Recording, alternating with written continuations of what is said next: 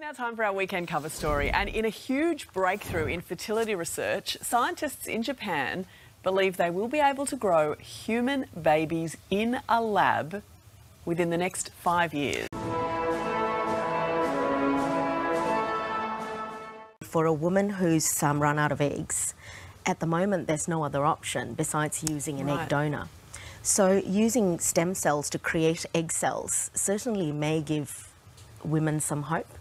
However, I think based on all the other, considerations, we're a long way away from testing the safety and the ethical considerations. How far do we go?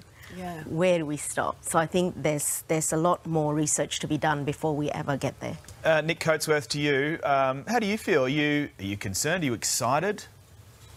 Oh, look, I think any scientific advance brings both concerns and excitement, and Manny's really eloquently outlined some of the ethical concerns, the technological limitations. I mean, on the excitement side, though, if you look 10 to 20 years down the track and we're on the verge of colonising space, and maybe we find out that humans can't actually gestate themselves for 9 months, something goes wrong in space and you can't actually have a baby in space. Life, good night.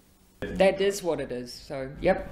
You can't handle the truth!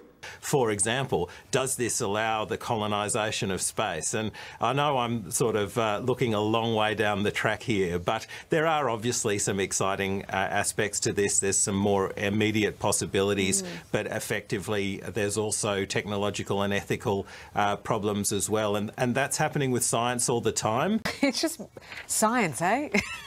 Mind-blowing, isn't it? And I guess the big issue in the world today is science is advancing so quickly that sometimes we need to make sure our regulation and ethical discussions happen sooner rather than later.